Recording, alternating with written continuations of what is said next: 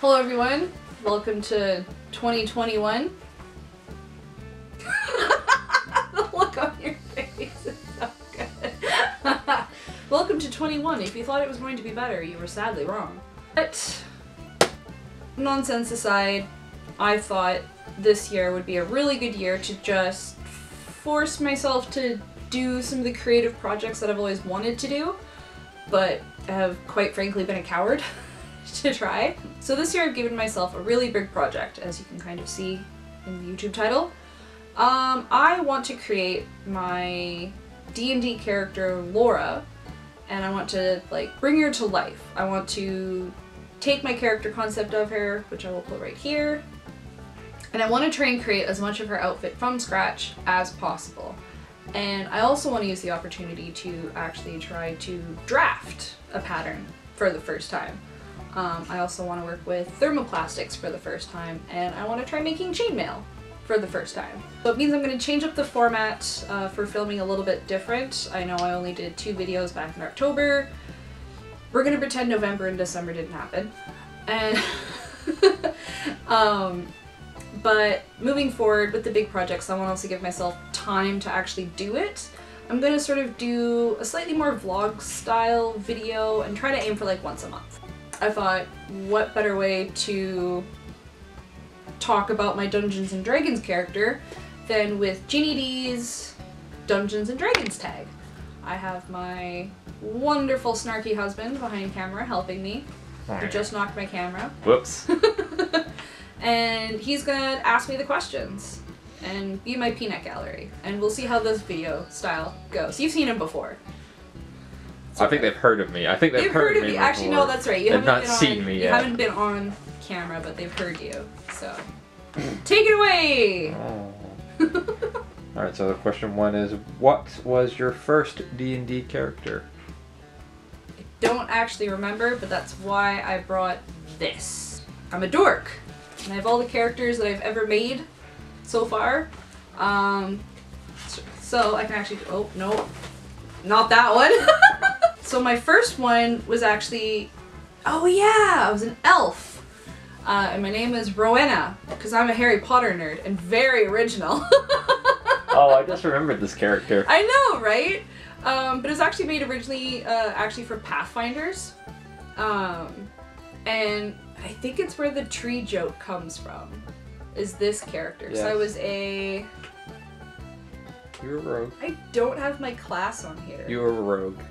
Was I a rogue? Yes, because you were trying to be all sneaky and stealthy and that's failing miserably because your rolls sucked. Oh my god. Or they were good 1 second and terrible the next. It was fantastic. I would basically roll a natural 20, and then I'd roll a 1. And then I'd roll high. And then I'd roll low. And then I'd roll a 20. And then I'd roll a 1. There was no in between. I either did really well or it really sucked. Unlike last night.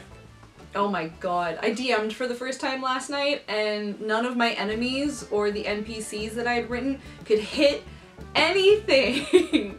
Anyway, so, yeah, Rowena, my elven rogue, was my first character, but I think we only got so we went to character level 2, so I think we only did a few sessions. It was 2. Or something, yeah. But Laura, my human ranger, is actually the character I've used the most. We played Pathfinder a little bit, and then we started to do Dungeons & Dragons, but never really went more than a session or 2. But then we joined our current campaign, and I just whipped together this character because I thought, oh, it's just gonna be one shot. We're just gonna be here for this 1 session. That was what, 2 years ago? Almost 3? Something like that. I don't know. Time goes differently. Yeah, so I'm really attached to Laura, so I kind of consider her my first character, but technically Rowena, my elven rogue who thinks trees are made of metal, was my first. So question 2, which D&D class is your least favorite to play, or do you not want to play? That's a good one. Because anytime I have to make a new character, I always try to pick a class that I haven't done yet. I'm kind of leaning towards Barbarian. But after looking through, none of the archetypes for Barbarian interest me, except for the new Tasha's Cauldron Feywild Barbarian archetype. because I like me some craziness. You know what? Wizard. Wizard also doesn't sound that interesting to me. A lot of micromanagement with Wizard. Yeah, and I'm not really interested in that. Because you have to prepare your spells every day. I don't know. Nah. You know what? Yeah, I'm gonna go with Wizard. I could probably do a Barbarian at some point. You hit them and I would really probably hard. do a Monk as well at some point. But yeah, Wizard. Wizard is like bottom of the list of classes that I want to play. Speaking of casters, then, the question number 3 is, what D&D spell would you most want to have in real life? Oh man. And my D&D like spell knowledge isn't even that good. There's so many. Is it weird I want to do talk to plants? That doesn't surprise me in the least from you. You know what? I would love to do talk to plants because I just started gardening last year, and I made my first veggie garden. And I actually tried like growing things, and it did really well. But I was really sad with my plants that like weren't doing so well, and if I could talk to my plants and know what they need, like I would really like that actually. Fair enough. Either that or no. Is it a feat or is it a spell that Colin's bard could do, and it was speak with plants and animals? Is that a spell or a feat? I think it was actually a racial trait. Damn it. Okay, because I'm like, wait, no, I would totally take speak to animals and plants. I mean, turning into a tree would be tempting just because I love that spell. Because everyone's like, why did you take that spell? It's so useless. And then it came in so handy. It was great. And that is a spell you use with this character. I know! It was fantastic. We had triggered an avalanche. I had triggered an avalanche. You had triggered an avalanche. And one of our friends, his character's like an illusionist. No, warlock. he's like a time wizard or something. I don't know. Go! Time wizard! Yeah, he blips in and out of time and space. Oh my god, he's like the Doctor. Kind of, yeah. And he took himself and me out of time. But everyone else was close to me, and we're like, shit, what do we do? There's this avalanche coming. Oh my god, I'm like, my moment has come. I'm gonna turn into a tree. Everyone, hold on. So I turn into a tree, everyone grabs on, so they're all like above the snow when the avalanche is over in my branches. They pop back into space and they just suddenly see this tree disappear into the snow, and they're like, oh, there they are. Question number 4. What's your favorite D&D monster? Mimics. They're so funny. Oh my gosh, I just love that they can like turn into anything. And we have a running joke in our table that I think the first time we encountered a mimic, the rogue screwed up their, I think, lockpicking check or something, and so it turned into a mimic, and then it licked them and did like, I don't know, 2 like poison damage or something. I don't remember this. I don't remember, but it's just, and every time I see like this, the figure of the mimics with just the giant tongue and the teeth and the chest, they're so funny. I think they're just, yeah, it would have to be, yeah, mimics. I think they're great. Question 5. What's your favorite NPC or villain that you've encountered or created? Well, after last night, I wouldn't have had any that I created, but oh man. Gloom Widow? Oh! Fuck, I forgot about Gloom. No, okay. No, that's right. I changed my mind. Gloom Widow. Oh my gosh. Laura, funnily enough, a lot of my stories are going to be about Laura, because she's like the character I've used the most and that I've been having in a campaign the longest. We had a session where there was a underground, like, sealed room or something. It was under a church. Oh yeah, right, it was under the church, and in the basement there was like this big, occult circle, and they had determined that a demon or something was sealed there. Yeah, so I'd been enthralled by this character, but then we'd ended that night just after that moment. The other 2 party members had forgotten that they were enthralled, but I remembered. So I was still under the impression that that spirit was my friend, and I needed to free them. And the other 2 party members had forgotten. So I had actually worked with the DM, like, behind the scenes. I'm like, okay, when the session starts, I'm gonna do this, this, and this to distract the party, sneak into the church, and free her. And that was Gloom Widow. And I did. And the whole party never found, I mean, okay, like, the party knew because metagaming. But, like, in-game, none of the characters knew.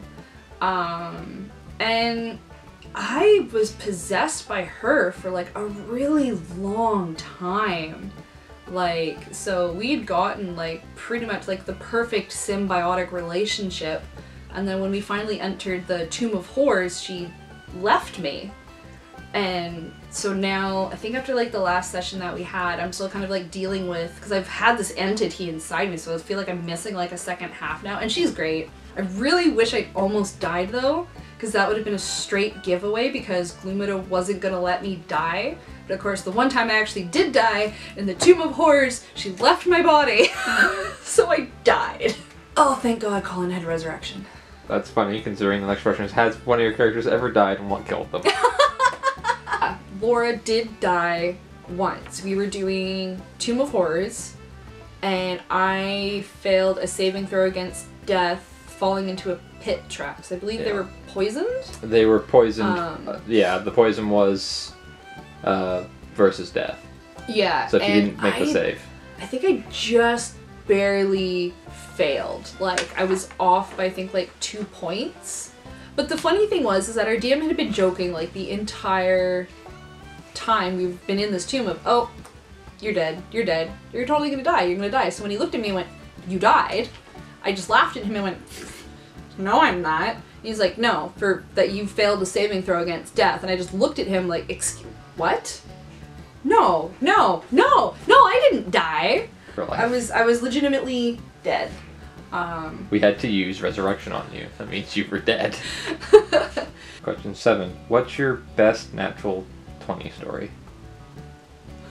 My Ashitaka moment. If anyone's seen Princess Mononoke by Studio Ghibli, you'll know what I'm talking about. If you haven't seen it, that would be a dog. You need to go see it. It's a really good film. So I was playing a paladin. Yeah, I was a paladin, and we had to go into a bandit camp. Now the rest of the party had found a hole in the fence to sneak in, but I'm in heavy plate, so I can't sneak in. So they go in, battles ensue, and I'm like, oh no, like I need to go in to help my party, but I can't fit through the gaps. So I rolled to just open the front gate. And even though you had said that like it's a super heavy gate and you can't do it, I rolled a nat 20 and you went, okay, fine. You lift up the gate, but it's gonna take you another action to get in and put it down. So I'm stuck, standing here, basically having an Ashitaka moment, and I opened this gate, a sitting duck for any of the bandits who couldn't hit me, and they missed. It was great, because they didn't beat my AC. Never forget that. Question 8. What's your best natural 1 story? Oh my god, which one do I pick? You've got a lot. I have so many natural 1 stories. I would say it's a tie between The Trees Are Made of Metal and, no, it's gotta be the cow. Oh. It's the cow.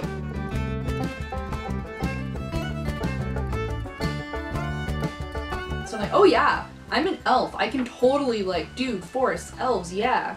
I rolled a 1. So, since I built it up so much, the DM was all like, you think the trees are made of metal, and you have no idea where you are. Question 9. What's the highest level you've ever played a character to? That's Laura. I know that's Laura. What are we at? Because we were actually 16. just talking about this. We're level 18. Our DM wanted a break. No, he wanted a break, and we decided to do Starfinder. Oh, it was 2019 we did Starfinder. Yeah. Because then it was, we stopped it in February of last year. Yeah, when because I got sick and was in the hospital at the beginning of the year. It was a great time. And I wasn't feeling like doing it, and then COVID hit, and I was like, well, I guess we're not doing that. Yeah, now we try to... What? I yelled to be let in, and now I'm yelling to be let out. Like a typical cat. Yeah. Next question. I think I answered that question for you. Yeah, you kind of did. What level are you? 18 and blah blah blah blah blah blah blah blah. Backstory. Yep. Stop hitting my camera. What? Oh my god, the pair of you. Are you going? I take that as a no. Nope. Question 10. What's your favorite magical item? Oh my god. Is a bag of holding a magical item, or is it like a common item? No, it's a magical item because it's magically enchanted to be bought. That's what I thought. I just wanted to check. I mean, there's so many out there, and I know like the magical items that I've actually used has barely even like scratched the surface of the magical items available, but yeah, bag of holding, weirdly enough. I know Ginny in her video said Lehman's tiny hut, and her reasoning made a ton of sense. It almost makes me want to say Lehman's tiny hut, but there's just something about the bag of holding that's just, it's my favorite item because I like, depending on what type you have, how much stuff you can fit in the bag. Just because it reminds me so much of Hermione's carpet bag from Deathly Hallows, and I love, because then it's like you could live anywhere, or you could travel and literally have like everything you own with you just shoved in your bag of holding. Bag of holding, I'm boring and basic. Question 11. If you had an in real life alignment, what would it be? I don't know. I mean, I guess I would honestly say, like, good. You know, I do like to help people. Like, I believe in, like, the greater good, I guess. And, you know, like, I hold doors open for people. I'm typically very nice, very helpful. I wouldn't say, like, lawful, though. Because, I mean, some rules are meant to be broken. Yeah, but you follow... I'd say you're lawful good, considering you actually follow, typically, the posted speed limit. And you'll return a shopping cart. I'm not going to admit to not do... Hey, okay, no, you know what? The shopping cart thing, that is... There's a psychology behind that. Oh, I believe that. Yeah, like, no, there's a psychology... It's not a law thing. It just means that you're a decent human being. Yeah. So that doesn't... That would still qualify under good. And even take like high school dress code, for example. I broke that constantly. I thought dress code was the stupidest thing in the world, and I hate it. But so, you know, like things like that, like rules and laws and things like that, I think are, some of them I think are dumb and are meant to be broken. But I mean, you know, crossing the sidewalk when the light's on, I mean, that's common sense, because if you jaywalk, you have a higher chance of getting hit. I have to say for neutral good, because yeah, I like to think I'm a good person, but some rules are meant to be broken. Question 12. If you had to date one of your characters, which one would you pick? That's a hard one. Because I feel like I don't know. No. You know who I would date? I would date... Aha! Kima! I was thinking Kima. I would so date Kima. She's my Starfinder character. I'm a Lashunta mystic in Starfinder. Basically, I'm just a nerd. I am a massive, knowledge-hungry nerd. Actually, you know what? Kima kind of reminds me of Evie from The Mummy. Oh, now that I think about it, yeah. Yeah. So I would 100% totally date Kima from Starfinder. Question 13. Is there a character you want to play, but haven't had a chance to play yet? I would really like to make like a bare knuckles, you know, punch first, ask questions later type character. Make, you know, just like a totally down on their luck bare knuckles Valkyrie or something. I don't know, that would be fun. Just, you know, a super simple, not complicated character that's just, yeah, punch first, ask questions later. Question 14. Are you a dice goblin or a dice minimalist? I am a dice goblin. Everyone we know is a goblin. Everyone we know is a goblin. Although, to be fair, we were actually talking about that last night when we were DMing, so I was looking at all my dice, and it's like, I'm pretty happy with the dice collection that I have, so if I'm going to buy new dice, I need to really like the dice. I really have a thing for like the Chess 6 Gemini collection, because I love the two colors combined. But I have a whole bunch of different colors now, so not only does it have to be a set I really like, but it also has to be kind of like a color scheme that I don't have already. So like black and red's out. I have a lot of black and red dice. But yeah, dice goblin. 100% dice goblin. Shiny math rocks. Click clack magic rocks. And last question, question 15. What rule or mechanic have you not quite wrapped your brain around? Everything. Reactions. I am terrible at reactions and like bonus actions. I always forget they exist and I never remember how they work because I forget they're a thing that you can do. Or even like when I think that I can use a bonus action or a reaction, I can't in certain situations. It's really confusing and I don't get it, and especially like after last night, DMing really showed that I don't really know how that works at all. But I mean, it's just a matter of I guess doing it, and then I'll eventually get like the hang of it. Like the more I use reactions and bonus actions, the more I'll get used to it. Because I know at first I would have said like using spells, but after playing like a sorcerer and starting to use more spells as Laura, I kind of got the hang of it, although I still kind of forget about prepared spells. But definitely reactions and bonus actions. Anyway, I hope you guys enjoyed that video. If you want to check out Ginny's original video, I'll have it in the link in the description below. If you like to play Dungeons & Dragons and you want to give the D&D tag a try, I'll also have the link to where you can download Ginny D's questions so you can give it a try. So next month in February, I'm hoping to have basically kind of like the first like official video with the progress on Laura so far. And yeah, see you guys next time.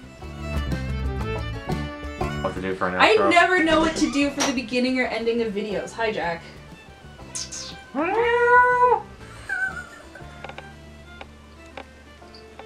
Jack, Jeez, go Jack. look at Dad.